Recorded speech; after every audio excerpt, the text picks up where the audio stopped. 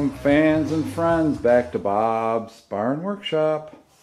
Alright, what are we going to do today? Well, we have a very simple little project today, something a little different than I'm used to doing. My wife's hairdresser has a friend, so it's a friend of a friend of a friend, with one of these yard whirlygig things. You know, the wind blows and it spins in the air. Well, the welds on one of the blades, which that goes that way, broke, and it's welded onto the bottom or the top such like this. So we're going to, this is steel, I tested it. This is made out of steel. It's just given in this patina for some reason to make it look like copper. Otherwise I would silver solder it. But what I'm going to have to do is I'm going to have to disassemble it. I'm going to take this nut off and get this guard off. Take this part so I can lay it flat. But I'm going to practice first on some nails, which are almost exactly the same size. Actually, they are the same size as the wire. So I'm going to practice with my welder settings before I actually get into working on this. So let's try the welder setup first. The other issue here is going to be, how am I going to clamp this crap all together so I can weld it? Let's see, what do we got here? I do have some small C-clamps. I might have some spring clamps around here somewhere. I'll rig up something. Excuse me. It'd be nice if I had just some little alligator clips from like wire test leads or something like that, but we'll see. See if I can just weight these down so they sit next to each other to begin with. So I'm just going to squeeze this guy in a C-clamp, hopefully.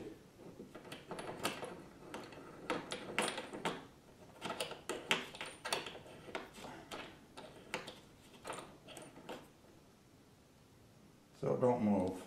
Now that didn't work for crap. Well, this one's bent. Of course it was bent the other way that I could find it to be useful. Naturally. I don't think it needs a ton of clamping force. Just something to keep it from skidding around, you know. Yeah, it's just pinching it right out. Damn it! Sorry. No cursing allowed.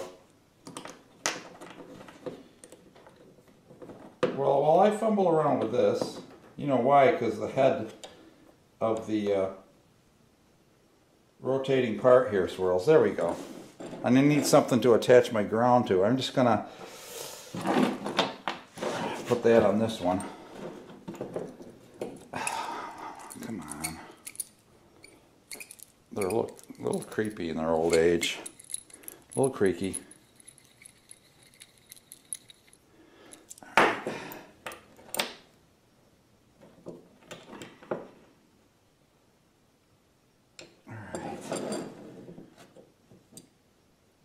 So I'm just going to lay that like that, and so where can I put my ground lead? Of course it's really huge and heavy. Can I put it right over the whole table? Won't quite do that. You know what I'm going to do? I'm going to get another clamp, a bigger clamp.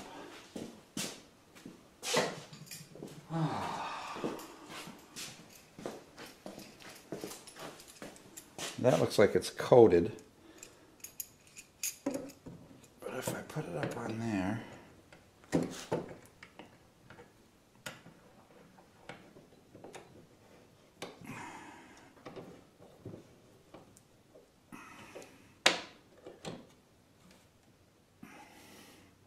of course it fell out of there. Alright, so we're about ready to give this a try. You can see I clamped the one nail into a bare cast iron C-clamp, an oldie but a goodie. Clamped that with a bare C-clamp, which I have my ground wire hooked up to. And then the other unit I just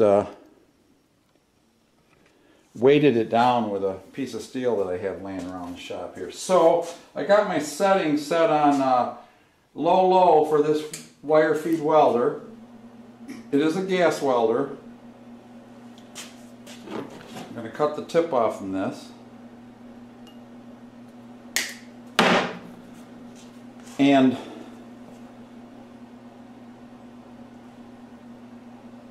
we'll just see if I can make a zzz, because that's all I'm looking for is a zzz.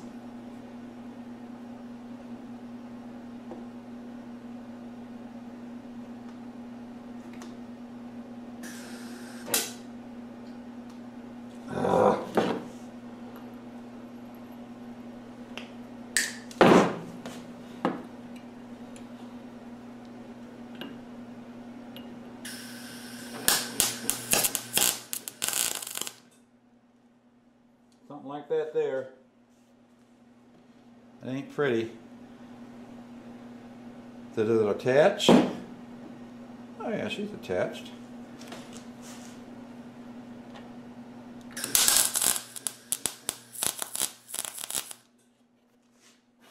Oh yeah. I'm burning the table, but now she's stuck. Well, that's pretty much what I'm going to do.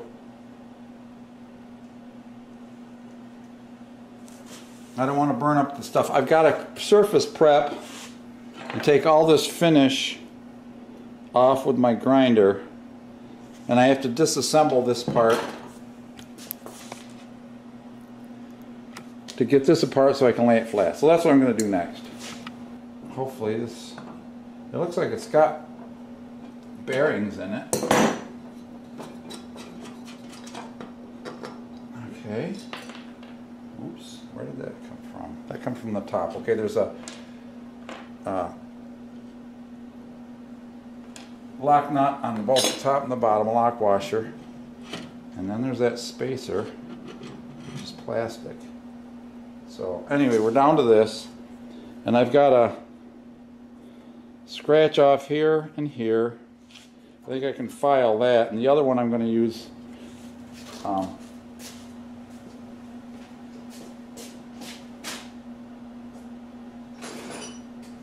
if I can find a file over here.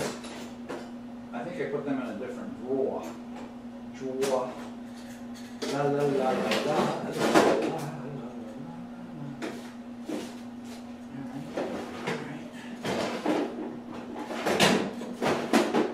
There they are. Ain't the world's greatest files either, but get this guy out of the way. I don't want to bust this up any more than we have to.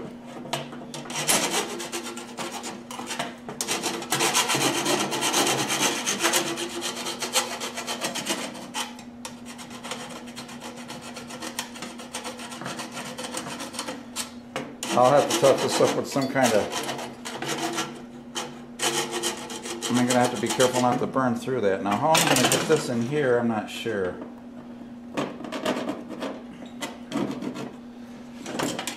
This is kind of awkward up in here.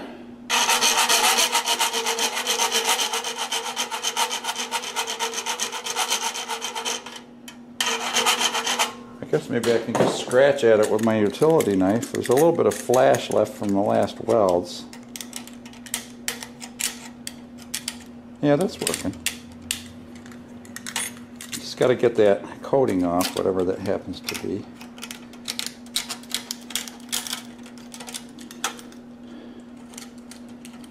Okay, well, I'm going to work on this. You need to watch this. Alright, I'm working on this one. We're just about ready to start the show here.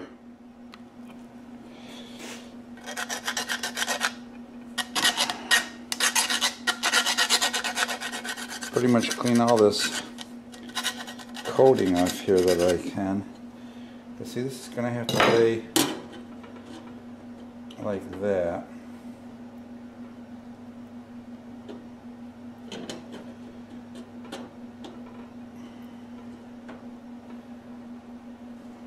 We can bend this around a little bit too to suit our needs.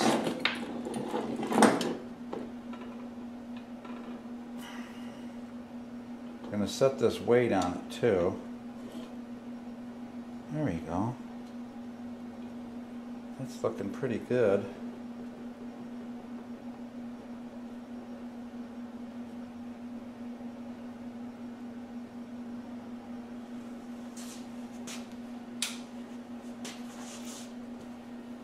I got it grounded down here. I ground off a little bit of the coating and clamped that clamp on there to hold the whole assembly down.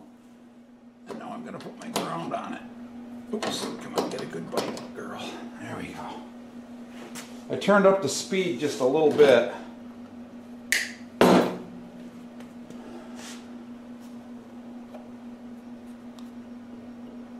Let her go. Perfect.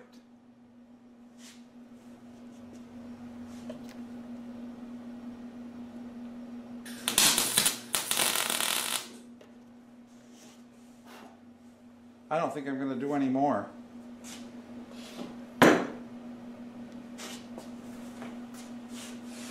Makes me look like a pro, don't it? Sorry, it was off. I got a nice bead onto the hub and a nice one onto there, just one side. I'm not going to do the other side. Look at these. These look like these were probably electrically welded by putting current through them. I'm betting that's how that was welded. But we're fixed. And hopefully this will make our friends happy. I'm happy to do it.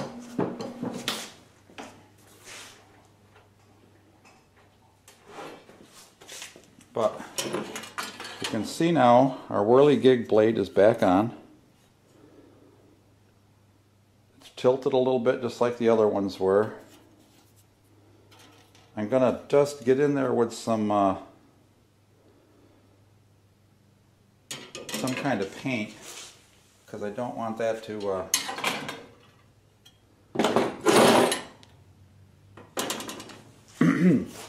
rust again. Of course, it's outside. Maybe the rust is the patina they're looking for. It's kind of a copper tone color. See if I got anything in here. I got a little bit of gold. And I got a little bit of flat black. Oh, there's satin espresso brown and gold.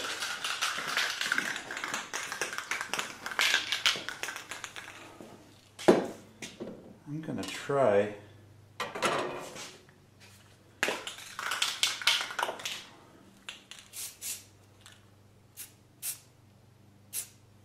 just like that.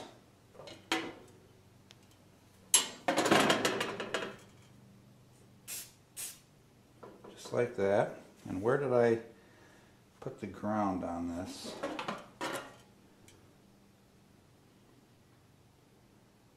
Would be on this side. Oh, there it is.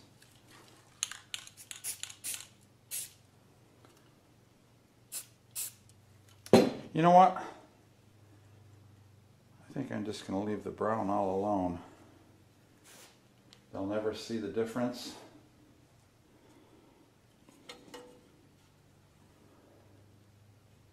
All right, you guys like it? Let's put it back together. All right, remember she was I don't know which way this went. Did this go opposite? Well, they can always switch it around if they don't like it. I think they go opposite, don't they? Opposite counter rotating, so these are going this way and that one's going the other. I think that's the way they normally run them.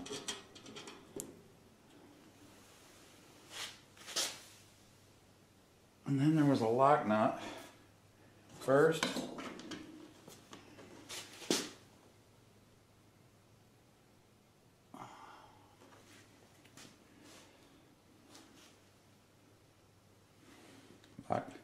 Lock washer, lock washer, spacer, lock washer, flange. And see, that's why I put the weld behind the flange too. I welded it from the top so the weld wouldn't show at all.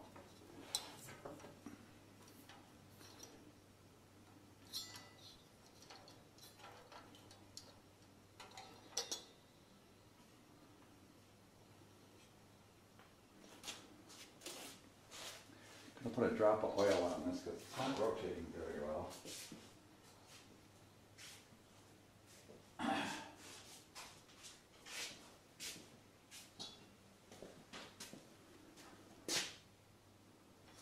I don't think that, I'm not going to put that lock washer under it. It seems like the lock washer is what's riding on the bearing. It is. I'm taking this lock washer out. So if the spacer sits down in there, yeah, that's how it's got to go. And then the lock washer, and then this, and then the lock washer. Then we can tighten it up and it won't bear on that bearing brace at all. And she'll still rotate freely. Perfect. Just snug that up.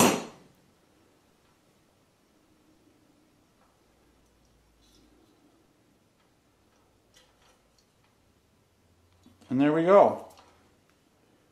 A whirlygig with a repair you'd never be able to find. Behind it. It's still wobbly though. I don't like the wobbly part of this. Oh, that wasn't the one we repaired. Huh.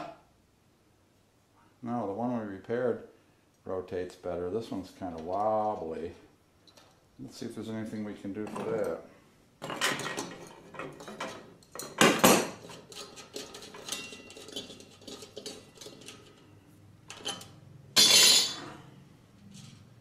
Oh, all the lock washers are missing from this one. I don't know if I have anything that'll just take up the space a little more. Let me look for a washer that's bigger than that. We might have to hit it with some, oh no, we'll put it underneath. Aga. Maybe we can steal the lock washer from the other side. All right, let's try that. I'm going to put this on this away for now. See, there's no washers in here, so I took all the washers out.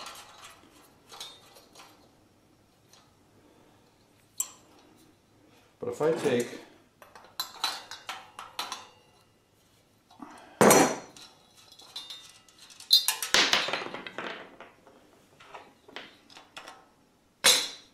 this lock washer out on the inside, and then put this one back on, leaving the one on the outside. The problem is the depth of this thread and the depth of the nut. The nut does not go in far enough without the washers to get tight.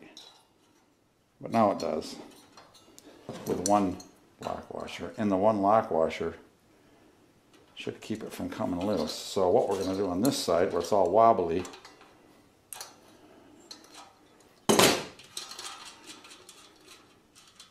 is we're just going to drop that lock washer on here and see if we can get it any tighter. Yep. Now maybe they took it out because it wasn't spinning in the wind very good. Pretty sure these are sealed bearings. Of course, they're not balanced really well. You are a professional. The plywood for the... Find the fix.